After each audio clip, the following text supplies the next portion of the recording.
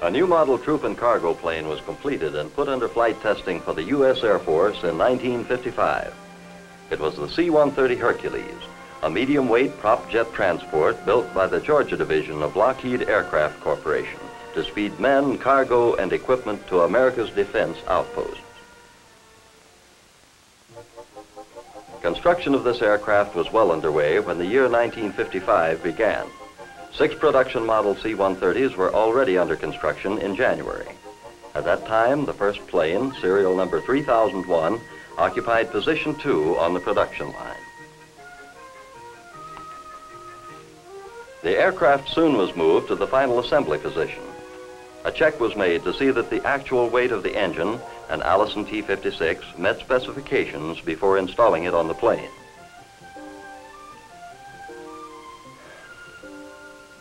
In the meantime, Curtiss-Wright propellers were uncrated, reversible blades were fitted into the hubs, and operation of the blade change mechanism was checked. A preservative was added to the engine fuel system until actual engine runs could be accomplished on the flight lines. The engines were turned by air-ground power for the pickling process. All engines were installed by mid-February. Before the plane left the production line, installations of personnel seats and equipment were checked and found to be satisfactory. The seats were removed and special first flight test equipment was installed. The first aircraft was then moved to the Engineering Flight Test Department for flutter and vibration tests. By late March, fueling operations and tests had been completed on all engines. High-speed taxi runs were made to check the operation of different systems and equipment preparatory to flight.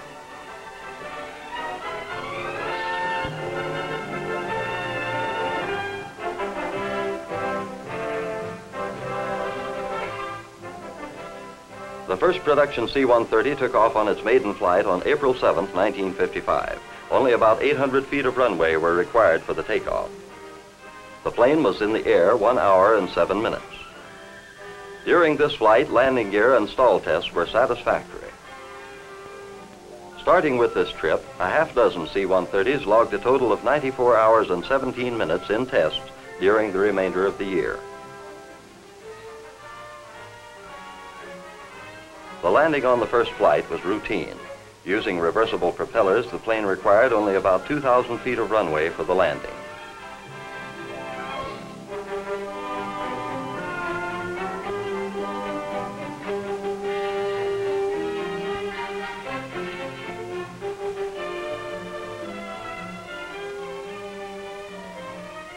On a landing a few days later, however, a fire developed resulting from the failure of a fuel quick disconnect behind engine number 2 firewall.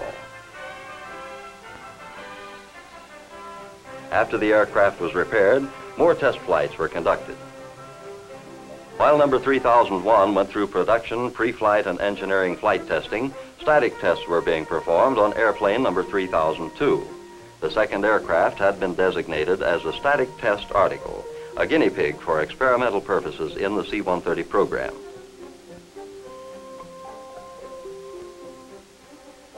The fuselage of the static test article was prepared for an air pressure test. It was filled with containers to protect against serious damage should the section fail. The aft section failed at 12.74 pounds per square inch. To reduce potential damage resulting from pressure tests, Lockheed proposed that further tests be conducted hydrostatically. The Air Force concurred. A concrete pool was built for the hydrostatic or underwater tests of the aft and nose sections. The pool cost approximately $20,000, and the water method has saved an estimated $500,000. The water testing procedure was simple. The fuselage section was bulkheaded, made watertight, filled with water, and submerged. The interior was pressurized. With the conventional air pressure test method, when failure occurs, the force of the exploding compressed air causes secondary damage, which sometimes makes it difficult to find the origin of the weakness. Damage to the section is less in the hydrostatic test, since water, for all practical purposes, is not compressible. The forward section was pressurized satisfactorily. The aft section, which failed in the air pressure tests, was replaced and submerged in the pool. The section was successfully pressurized to 15.1 pounds per square inch, more than twice the normal operating pressure.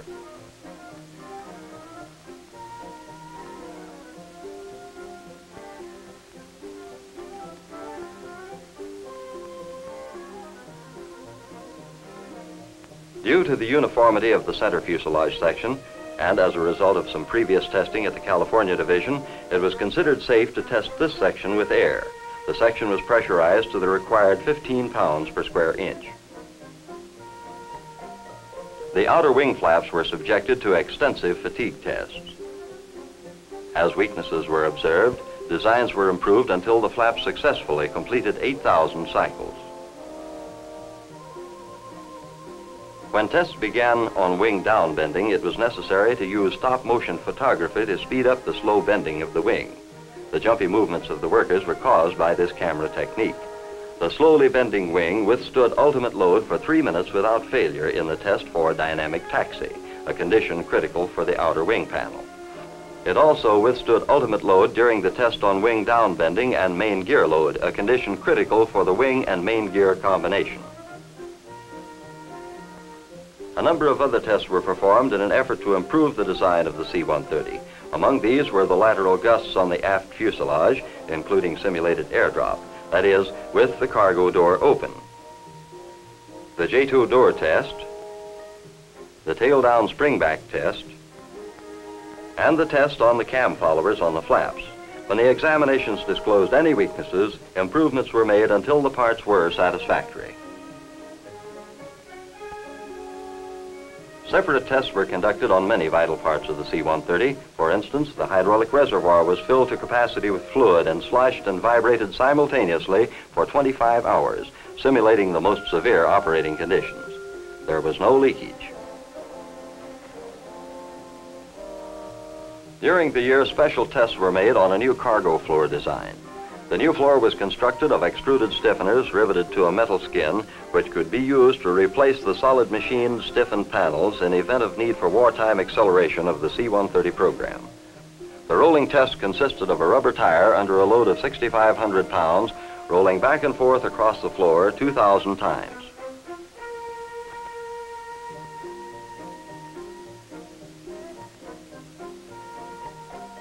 Operation of the main landing gear was observed under extreme temperature and environmental conditions and was also subjected to sand, frozen mud, and salt spray.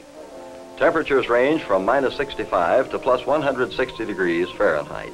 This tandem landing gear is designed to enable the plane to operate safely from semi-prepared landing fields.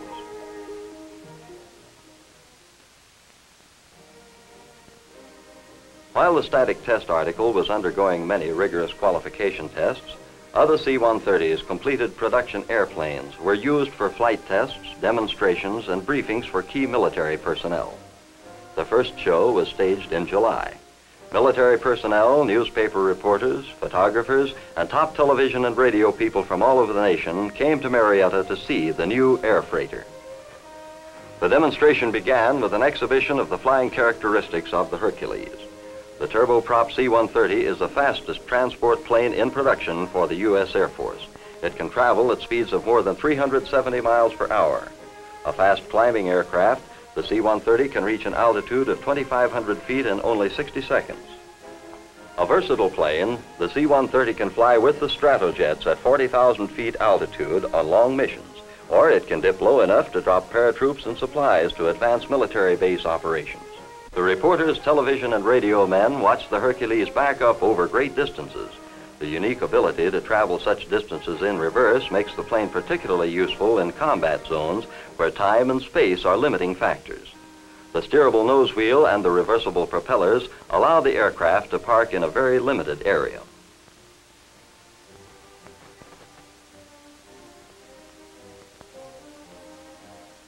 The writers and military personnel saw a display of the loading capabilities of the cargo transport. Men from the 18th Air Force, Donaldson Air Base, South Carolina, staged the demonstration. A 5,000-gallon jet fuel tanker was driven into the aircraft using the built-in loading ramp which serves as a rear door. This ramp also can be put at truck floor level for straight-in loading. The plane can accommodate 20 tons of heavy equipment.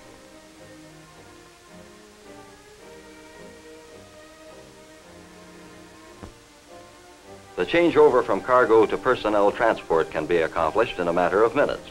92 troops marched into the airplane during the demonstration. The C-130 can make either aerial or ground deliveries of men and cargo.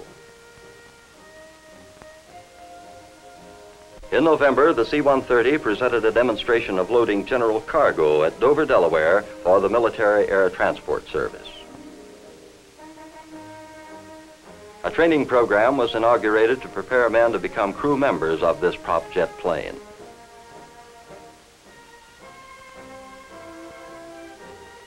Spare parts shipments to the Air Force commands, which are to receive the C-130s, were ahead of schedule.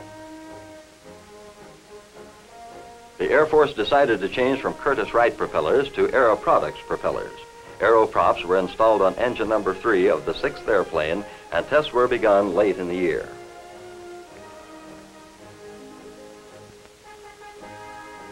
The cargo transport is to be used as a supply ship in the Arctic regions. Development design was started on a ski wheel for the C-130. The ski wheels were scheduled to be flight tested late in 1956.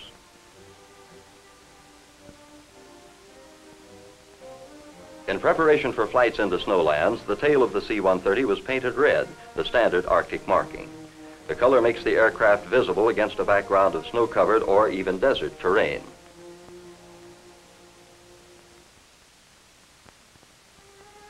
The testing and production programs were on schedule at the end of the year. 12 C-130s had been completed. Some were released to the Air Force for testing. Airplane number 3018 was starting on production line. Climatic, aerial delivery, desert, wind tunnel, and Arctic tests were scheduled for the next year. A highlight of the year came when the Hercules made its first extended flight, flying from Marietta to Philadelphia for the National Air Show. By late 1956, the new versatile cargo transport was scheduled to take its place as an operational unit of the United States Air Force.